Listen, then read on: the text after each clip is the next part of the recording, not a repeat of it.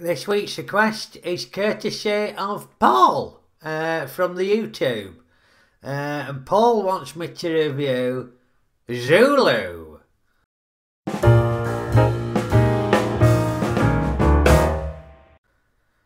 Yeah, I didn't need asking twice for my take on Zulu, because I bloody love Zulu. Yes, a ripping yarn of heroic deeds from the Zulu War, as 150 British soldiers have to defend Rorke's Drift against 4,000 Zulu warriors. And faced with these insurmountable odds, the British have nothing more to rely on than courage and, of course, their significantly advanced weaponry.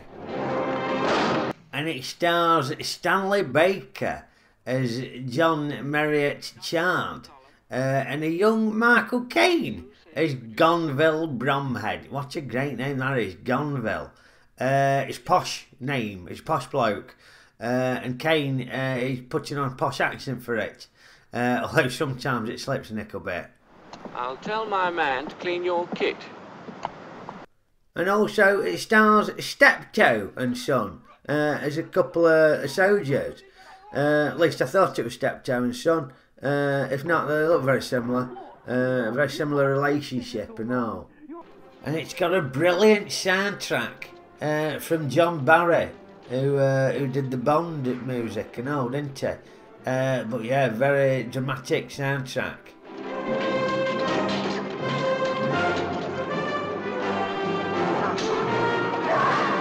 Just some bloody good soundtracks does John Barry, doesn't he? Not to be confused with Barry John, who was the Welsh rugby player in the 1970s. Although, to be fair, you could confuse Barry John with some of the folk in Zulu, because look at them sideburns. Impressive chops, them. And there's loads of impressive chops in Zulu, not least Nigel Green and Dave, the barman from Minder. Now, of course, we can't talk about Zulu and not mention the classic scene where they have the sing-off. The Zulu warriors start off with their lovely melodic singing that they do. And in response, the British blokes start singing Men of Harlech. Stop your dreaming. And that's because in the film they're all Welshmen. In reality, though, they weren't. They were all from Warwickshire, I think. So obviously this didn't happen. But it's artistic licence, isn't it? It's artistic licence. Because it creates a brilliant scene, doesn't it? And a fantastic moment of drama as the two adversaries sing off against each other. Really gets your dander up, doesn't it? And I don't even know what a dander is.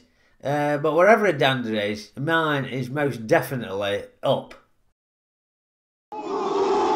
And it's been very influential, Zulu. Loads of other films have nicked ideas off it, especially Gladiator, when they ripped off some of the Zulu chanting.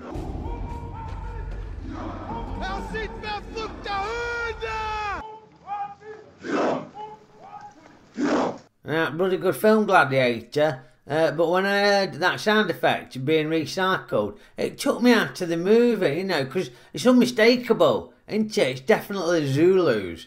And if you love watching historical epic movies like I do, then you'd notice it straight away, wouldn't you? Really annoyed me, that.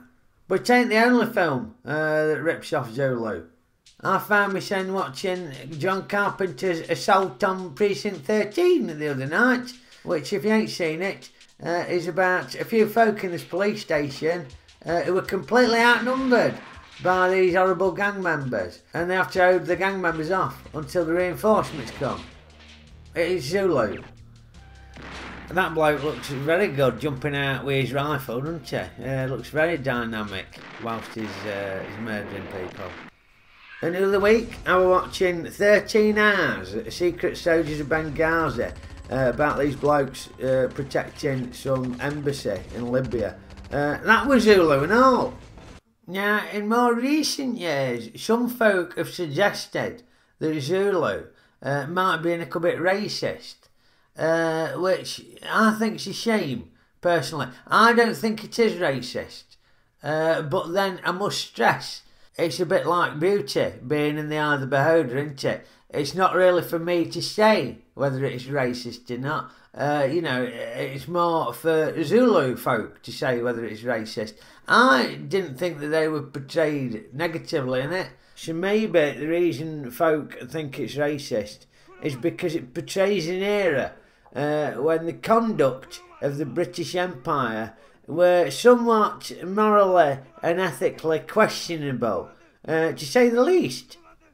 So I didn't think the movie were racist, but I'm more than happy to listen to viewpoints of folk who thought that maybe it was, just in case I'm wrong.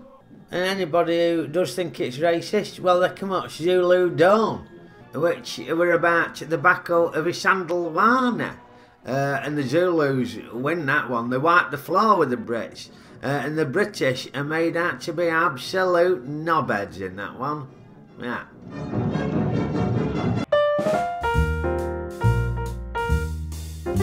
Anyway, Zulu, yeah, I bloody love Zulu. I think it's gripping. And hopefully, it ain't racist.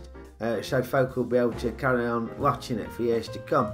Anyway, if you like this video, like it, share it about with your mates, subscribe, clicking the bell and thing to get notified about stuff, and I'll see you next week for another review.